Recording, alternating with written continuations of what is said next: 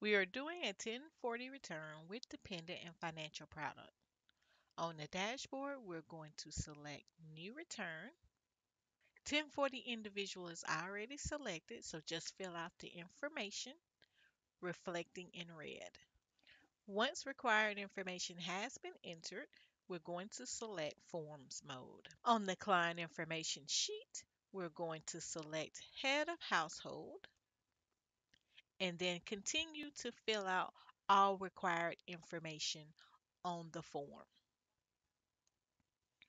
When you enter the address and put in the zip code, the software automatically puts in the city and state, but also adds the state information.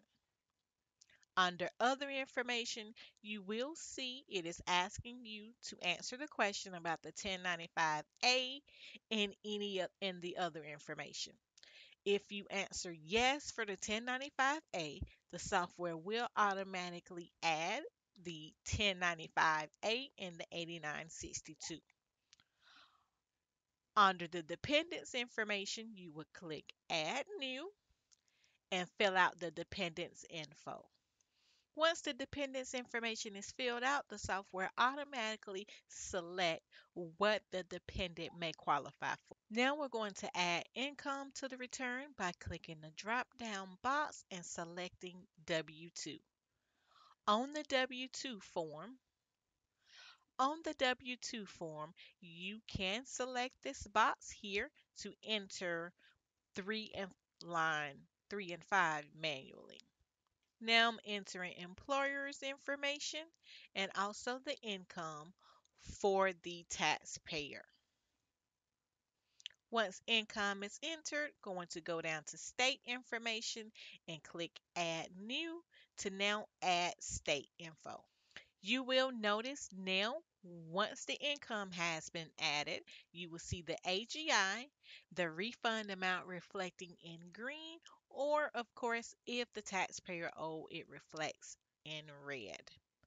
Coming down to deductions and credit, I'm going to select schedule EIC worksheet because we do have a dependent on the return. On the schedule EIC worksheet, we're going to just answer all required information. Once all required information has been entered, line 9 will reflect the credit for the earned income credit. The child tax credit form automatically calculates in the software. Now to do our due diligence for the taxpayer, we're going to, on the 8867, answer all required information here.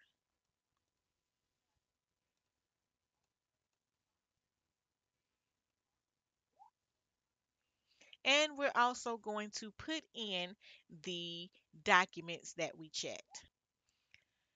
And then just finish answering all required information that is reflected. Now I'm going to go up to the Efile Summary and fill this out. On the Efile Summary, if we want the software to automatically generate the PIN, we would select this box for the taxpayer. Otherwise, the PIN can be entered manually. And then going to just finish filling out the required information. Under the refund payment option, going to select bank product and then select the bank that we are enrolled in. Once the bank is selected, the notification box will pop up with the bank's routing and account number. You just click OK and it puts that information under bank account information for the bank. Now I'm going up to Tools and clicking on Invoice to put in the tax preparer fees. The fees can be entered by form or you can put in one charge. Once the fee is entered, you will see the total reflecting at the bottom of the invoice. On the bank application, we're going to fill out this information where the taxpayer would like to receive their refund by answering the required information. When we get to the identification field, because we put in driver's license info on the e-file summary, we will select driver's license number. But as you can see, you do get multiple options to enter any type of identification here. The driver's license info flows over from the e-file summary. Under disbursement method, we're going to select how the taxpayer would like to receive the remaining refund and filling out the required info. Once the required information has been entered, you will see under refund transfer fee not only the bank's fee, but the tax preparer's fee info as well. The total fee will reflect on the less authorized fee line, and the remainder that the taxpayer will receive will show under directly to you. Then I'm going to go to the state return and answer all required information. If any additional information needs to be answered, you would do so as well. If the taxpayer would want their state refund to go through the bank, you can select same information as the federal return. Otherwise, if they just want their state refund directly deposited into their bank account, you will select state direct deposit and fill out all required information.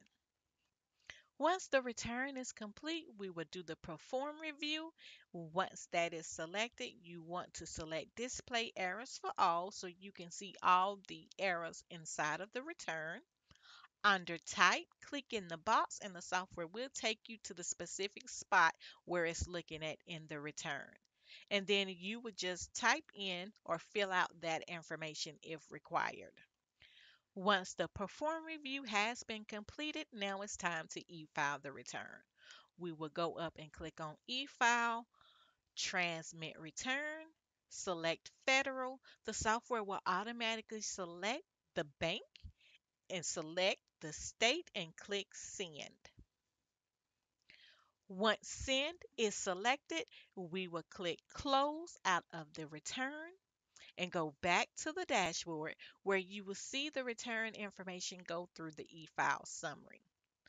And that is how you complete a 1040 return with a dependent and a financial product.